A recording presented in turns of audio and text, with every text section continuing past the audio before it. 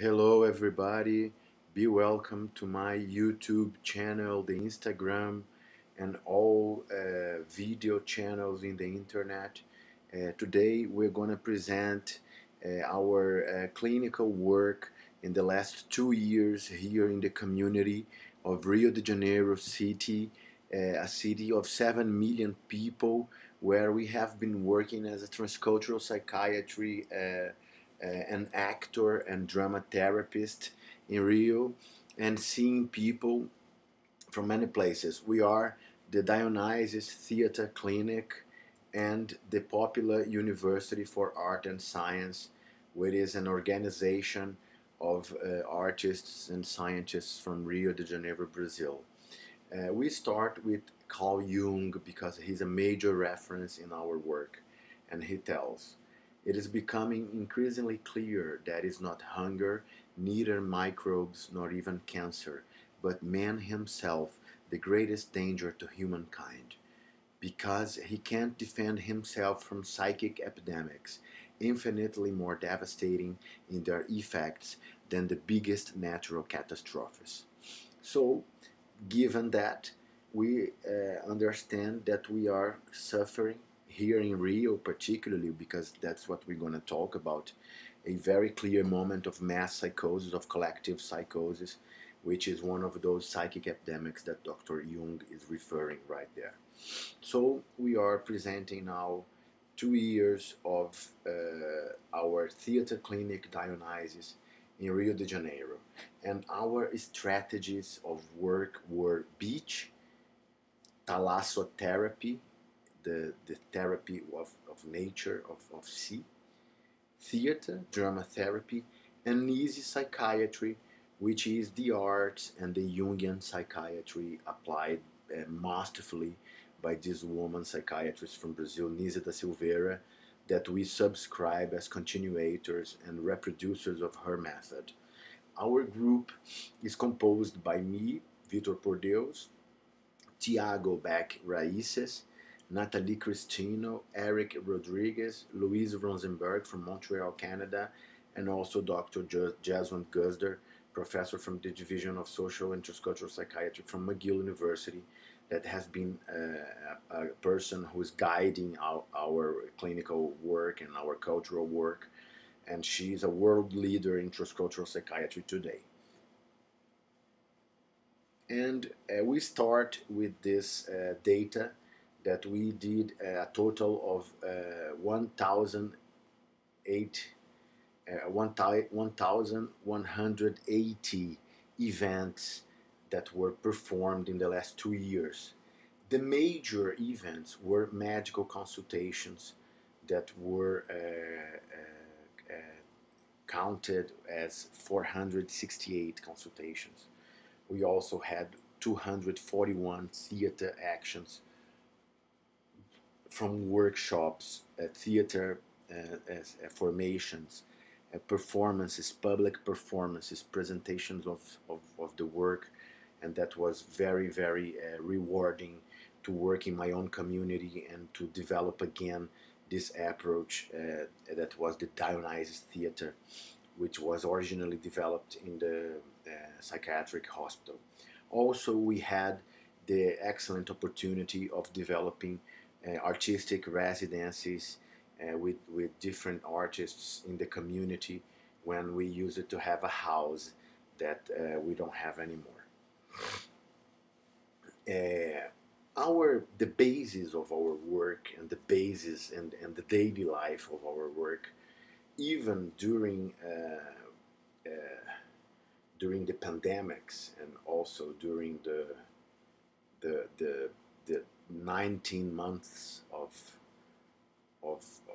that we were following people, we follow people through the performance. The performance, that is the clinical performance, of course, but also the theatrical performance that we have the opportunity to observe in our workshops and our theater actions. So we can evaluate presence, engagement, singing, dancing, gesture and gestures, contribution in collective activities, play and character interpretation, poetry declamation, general state, and documented reports and statements that we may collect from the people and from the artistic work. So this generates a scale that goes from 0 to 20, and with this scale we can plot the performance and the clinical performance of our clients and our workers and our actors that are being followed in the clinical work. Out of those medical consultations, we ended up with 156 patients that can be seen here in this graphic, and each of them have a different theatrical clinical performance, which is what we are calling the DyoNises scale, which is the DyoNises scale of spontaneous expression and therapeutic engagement in the end. As Dr. Nise da Silveira have shown before, it is related, the artistic and performatic expression, to the clinical psychiatric evolution. And this may represent a big therapeutic, diagnostic, and semiologic tool that we must explore in a moment like this. So what we have here is the general tendency.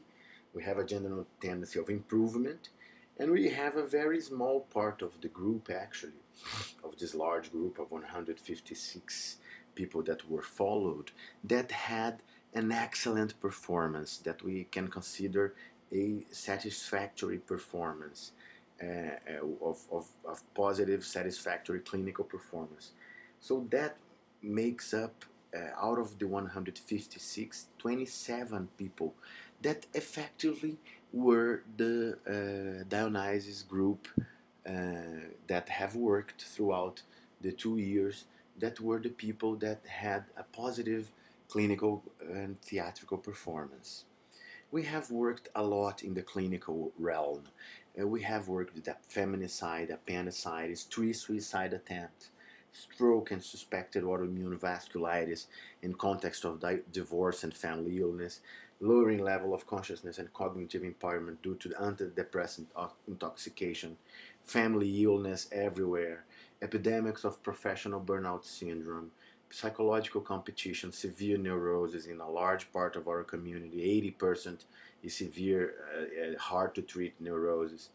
The project was trapped, and we faced an eviction in the community, and that also was part of the severe neurosis syndrome that we are facing. We have a lot of patients with schizophrenia, chronic psychosis.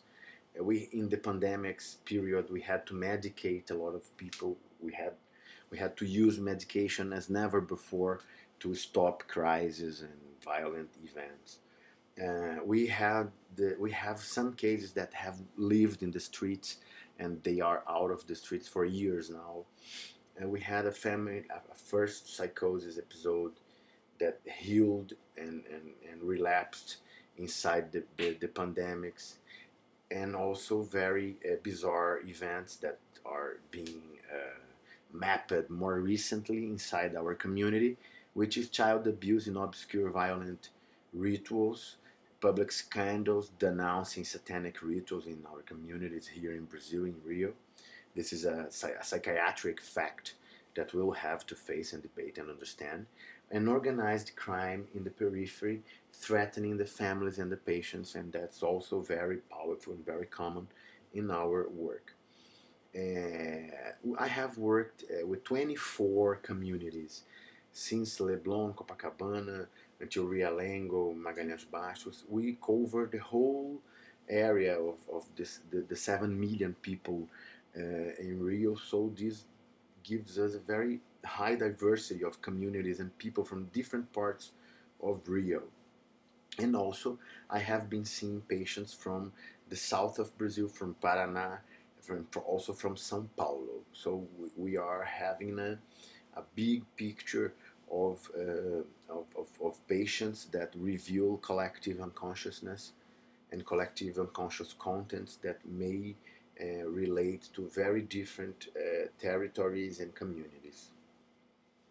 And what we have grouped as archetypal themes being ourselves Jungians, and we are always observing this technique that Professor Jung has taught us of tracing mythological parallels in order to create communication with contents in the anamnesis and the process of understanding the history of our clients. One key archetypal theme was fetish for money, as they call the demon Mammon from the Old Testament, or as Goethe wrote in his Faust in Part 2, Scene 1, when Mephistopheles, the devil, creates money. This is really, really a big, powerful, fetishistic force in our society.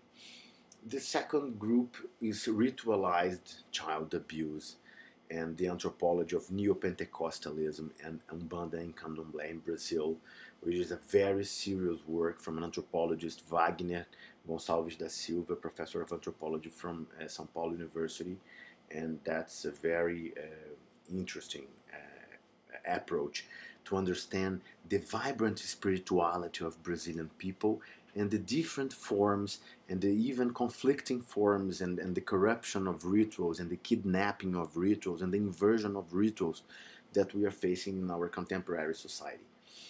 Also very important, organized crime, paramilitary militias attacking families and communities in Rio.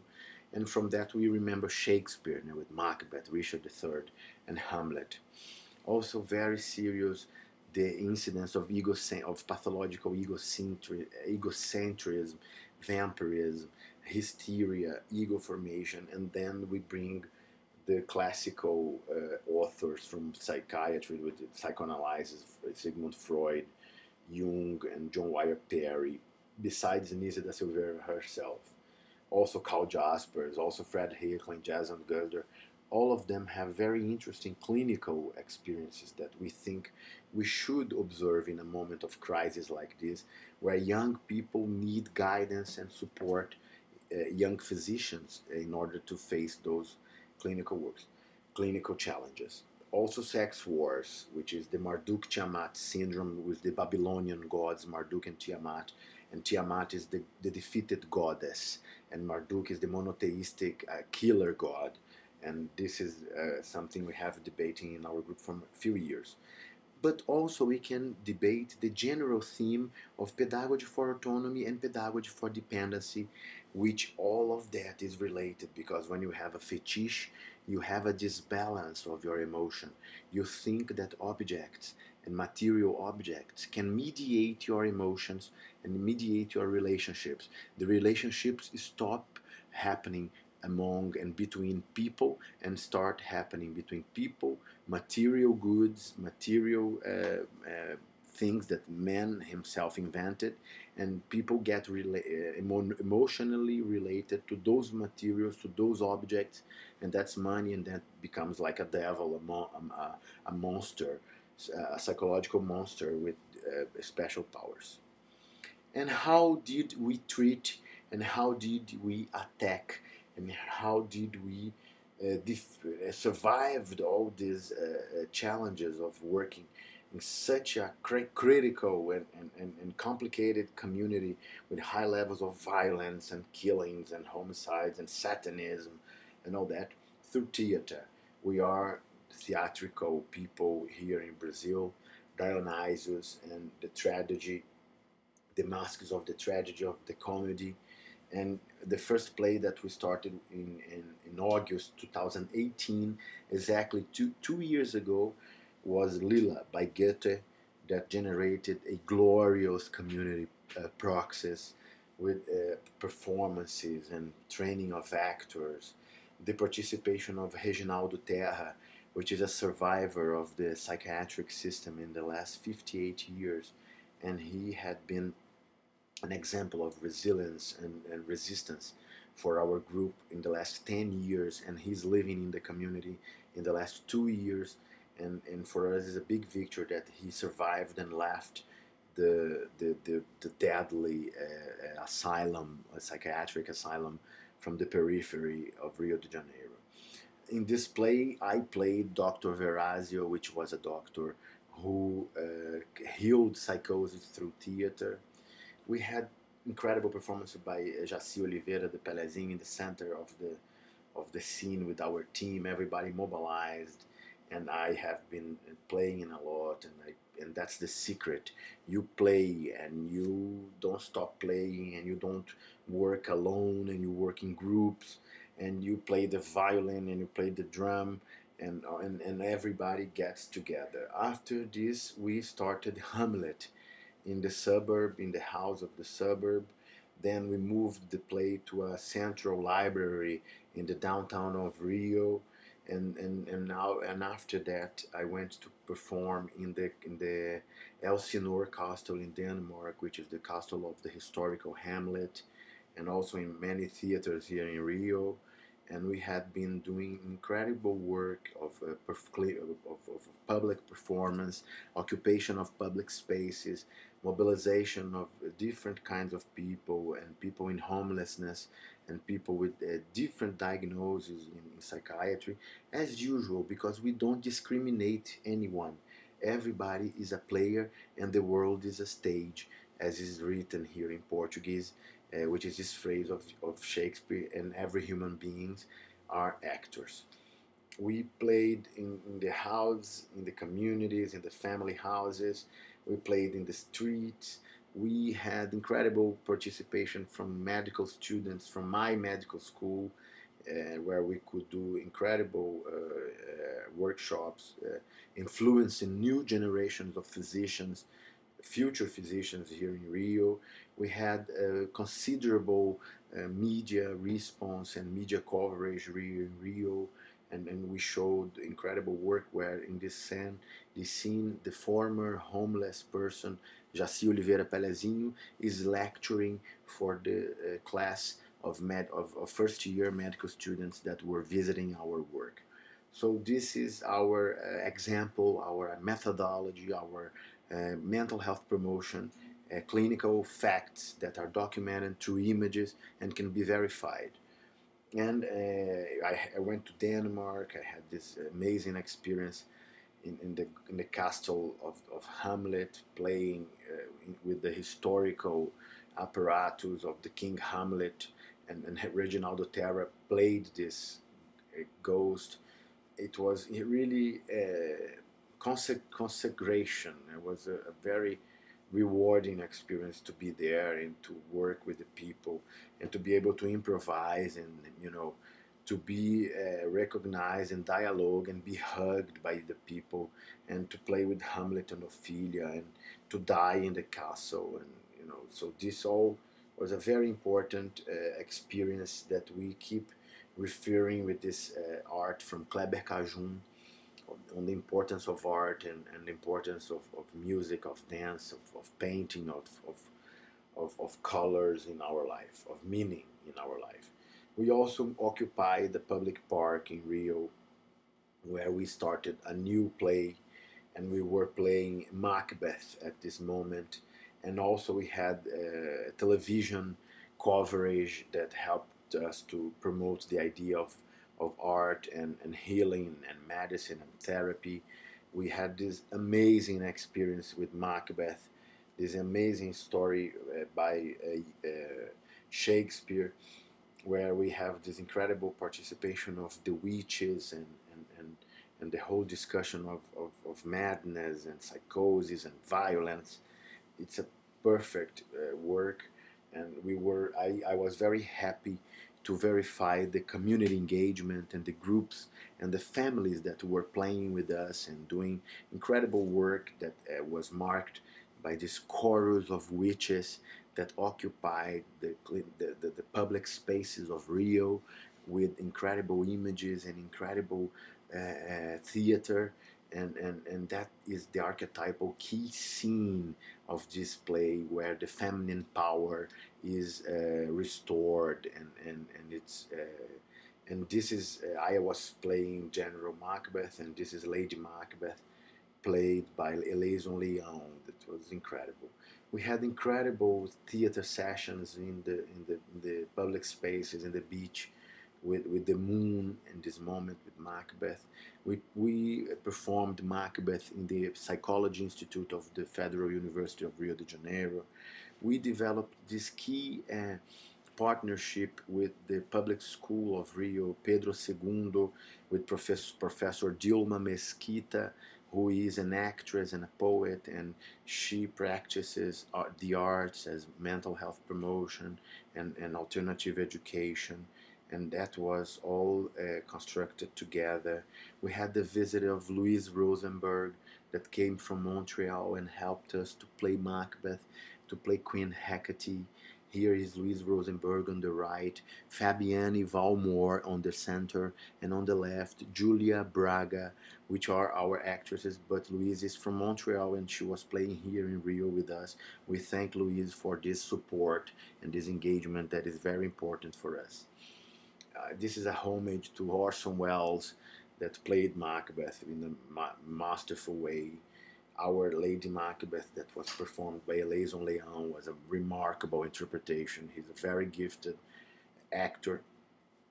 And also what happened is that we radicalized the public occupation, and we are working since the last year fully in the theatrical works, fully in the street. We have the office and the psychological and psychiatric consultations, but the theater training, the actors training, the playing, the process of building the play is happening since the last year fully in the street.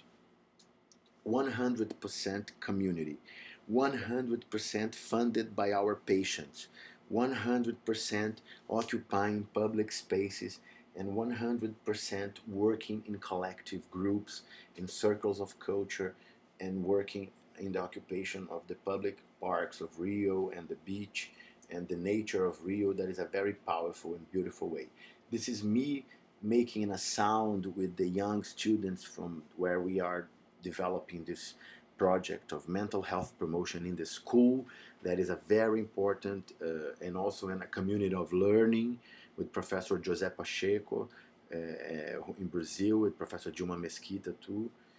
We also had this beautiful peacock that played with us inside the park in the downtown, and it's been a very rewarding experience for the group, and how the witches have become the Bacchae. With the occupation of the public space, we saw this transformation of the image, and the Bacchae became the current play that was performed in December 2019, January and February to 2020, before the pandemics. And that was incredible play from Euripides, the Greek playwright that wrote this play in 400 before Christ. And all this happened as pageants and plays, and we occupied the beautiful Arpoador, which is a touristic point in Rio de Janeiro, where we do incredible public spectacles, praising DyoNises and the Bacchae and telling the story, with incredible participation of very small children, leading the scenes and leading the archetype of the child god. That is an archetype very related to DyoNises and very related to display, and the incredible participation of our people, our families, and our community. We thank that. Another very small child working and playing with us, and also the presence of the man machine. And nature is God, DyoNises is the nature, and we thank we are in our city, in our community, and being able to observe our potencies and our potencies for health promotion, that in spite of a very unfavorable scenario, we have forces in our territory, in our nature, that may help us to understand that to play is urgent, as is written in this art by the Belém do Pará artist from the north of Brazil, Kleber Cajun. Very important is the association of Nise da Silveira and Paulo Freire, which is the idea of Nise-psychiatry and Freire pedagogy. The archetype of the child god represented here in by Horus. Also, I have to say that we did a theater study group a study group that worked in the Pedro II public school, a traditional public school, where we were demonstrating and working in Freirean pedagogy, circles of culture, and debating the role of culture in mental health. So there is a very precious marriage between Nise da Silveira and Paulo Freire. Very important too was the work with Dr. Jasmine Gusder. We went to Venice and we worked there. We lectured in Venice together. I went to Montreal in June 2019 and we participated and I animated, helped to animate with Dr. Gusder, Dr. Walcott, and Dr. Debian Chambers from Jamaica, the workshop on art and healing that was a very successful work. I also presented in the Consulate of Brazil our experience in transcultural psychiatry and theater in Montreal, with the participation of the group of theater in Montreal that we developed. We had this incredible, amazing, wonderful conference, Global Mental Health Conference in Jamaica, and it was the last event before we lost Professor Fred Hickling, that died suddenly on May in 2020, in the middle of the pandemic. It was the last reunion of our meeting with Jasmine, with Dadlow, with Joffrey, with so many people, that Nicole de Souza, and many people that are our work and our team, and this is a very challenging moment for us. But we keep working and we keep doing online meetings and organization. We also present a paper in the Spinoza conference presenting the medicine of Nise da Silveira as an example of Spinoza's metaphysical and philosophical visions of nature, of biology. And that's what we believe. God is nature. We have been doing a lot of theatrical and cultural works in nature with the Ray Lima, the great poet from the north, Vera Dantas, and the group of Xenopoets, that are this group that articulate cultural strategies for education, mental health, and configure the group from the Popular University of Art and Science in Brazil. All of them are founders of the Madness Hotel, and we have been gathering in Brazil, in the northeast of Brazil, in the communities of Mataraca, which is a small community where we have been doing a lot of work and occupying public spaces, and also working in the northeast, and also in São Paulo in the SESC organization. We kept doing contacts and interviews with Jasmine Gusder, more press. We had coverage from the press. The actors were working by themselves at this point. I had interviews in the television, published papers in institutions in Brazil and commerce institutions, and then suddenly came the pandemics, and we faced a big crisis of the coronavirus, and this have been very stressful. Professor Nelson Vaz have been extremely lucid and extremely all the time doing a quality debate in order to help us to orientate what we are facing. I recorded many videos in YouTube and talking about what we are facing, and I revealed my own work in immunology that I have been publishing in the last 15 years, and also our YouTube channel is being a good platform for the debates and the documentation of our thinking. We did a lot of online meetings with our theater group. I did interviews with Dr. Gustavo Dias, which is a leader in cannabis and medicine in Brazil. I also did lives with Leonel Brizola. I also had an interesting live with the Freudians from Rio about the dark side of Dionysus and the archetypes that we are observing, and this idea of kidnapping, of ritual kidnapping of Dionysus, of Hermes and Eshu, and Legba and gods of the pathway that are being attacked and persecuted in Brazil because of religious fanatism and political polarization. Finally, the latest play by our group, which is The Imaginary Invalid by Molière, Le Malade Imaginaire. And we are right now preparing to resume the rehearsals, and there is a whole new moment for us. Hippocrates, Sigmund Freud, Marshall McLuhan, Pepe Mujica. Culture is the routine of the values that we have in life. Bertolt Brecht, these are our references. Professor Leonard Shlain, in his book The Alphabet versus the Goddess, the conflict between word and image. Our great alchemist and professor Carl Jung, that generated his first Brazilian student, Nise da Silveira. Nise was a revolutionary, a rebel psychiatrist that changed the history of Brazilian mental health. And Nise was a Spinozian, so it's all a renewal of Spinoza's scientific ideas. Also, Hans Prinzhorn, a great pioneer in art and psychiatry. We salute Hans Prinzhorn and thank him for giving all of those masters, gave our legacy, and Hippocrates and Hans Prinzhorn playing cello in underwear, showing that a psychiatrist doesn't have to be a sad or apathic or uncreative person. You can be an artist and a psychiatrist and be a creative person and help your people with creativity. That's a very important thing.